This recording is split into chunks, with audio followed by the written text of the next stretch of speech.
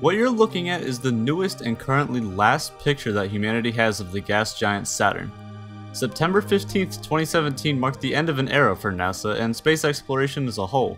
At 7:55 AM Eastern Standard Time on that morning, the Cassini spacecraft that departed on its mission to Saturn nearly 20 years prior plunged into the giant's atmosphere and was ripped apart by the windy planet.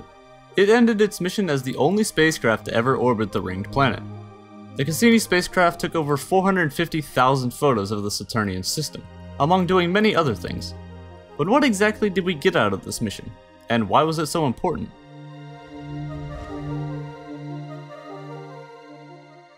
Five, four. Cassini was launched from Earth on October 15, 1997, aboard a Titan IV rocket, and began its journey to Saturn. But it wasn't a typical trip. See, the craft weighed upwards of 5,500 kilograms, making it one of the heaviest spacecrafts to ever be launched at a low Earth orbit. Taking a straight shot to Saturn would have used much more fuel, and this mission may have been over many years ago. Instead, Cassini made many flybys of Earth, Venus, and Jupiter to drastically gain speed to launch the craft towards Saturn. 3 years after the launch of Cassini, it made its flyby of Jupiter, taking the highest quality pictures of the Jovian system that we have to date.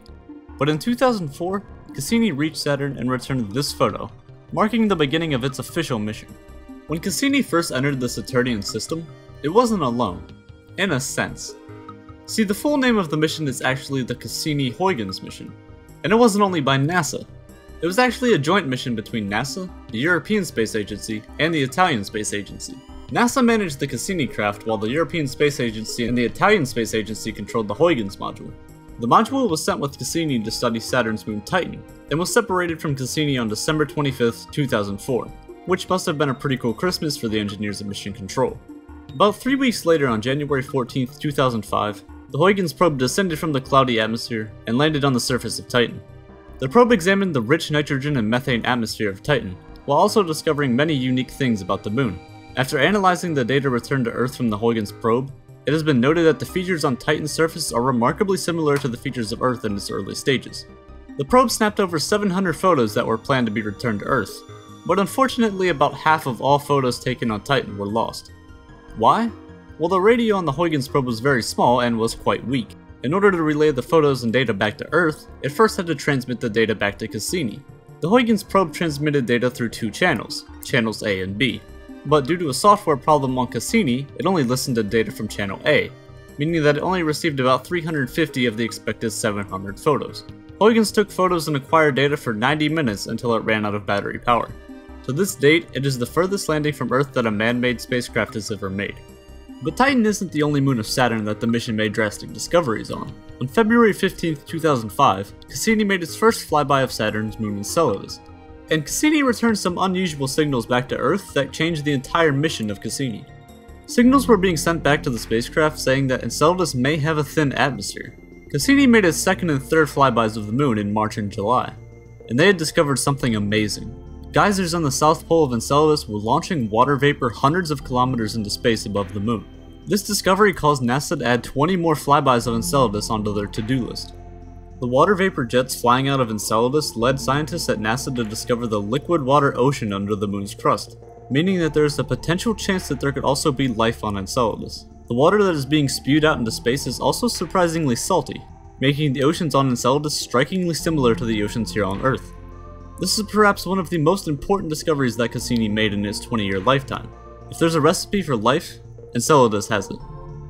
But all that water being thrown out of Enceladus has to go somewhere, right? Well, actually, everything being spewed from Enceladus is actually the cause of Saturn's E-ring. See, Saturn has 7 separate rings, A, B, C, D, E, F, and G, that span nearly 300,000 kilometers from end to end. From afar, Saturn's rings look solid, but when you examine closely, it's an entirely different story. Up close, the rings are composed of small particles of dust, rocks, and ice, ranging from the size of grains of sand to as large as mountains. This is a big part of the reason why you can actually see Saturn's rings so well. Light reflects off the ice and particles that compose the rings, making them appear so bright. The B ring is the brightest and largest ring of them all.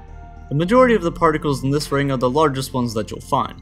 It's almost as if you could land on one of them. Except that they're moving at 18 kilometers per second.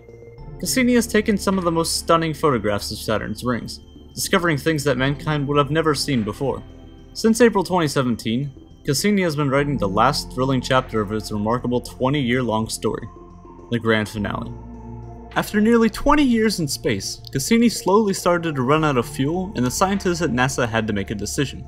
Either leave the craft dormant around the planet, or use Cassini's instruments to the very last second. And that's exactly what they did.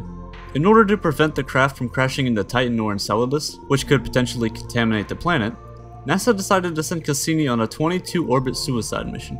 A final close flyby of the moon Titan on April 22nd used the moon's gravity to reshape Cassini's trajectory so that the spacecraft could pass between Saturn and its innermost rings. This allowed Cassini to study areas of the planet that no other craft could even think of doing. During its final 5 orbits, Cassini passed through Saturn's upper atmosphere, returning crucial data to Earth about what exact elements make up Saturn's atmosphere.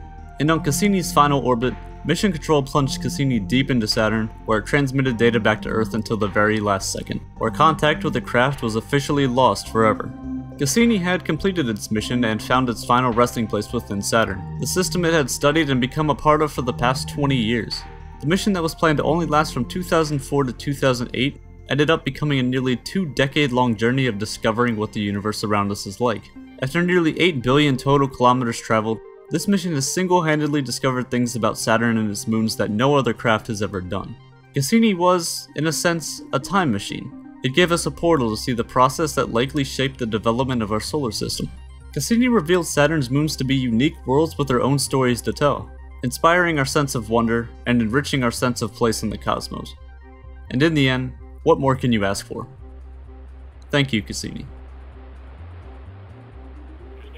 The signal from the spacecraft is gone, and within the next 45 seconds, so will be the spacecraft.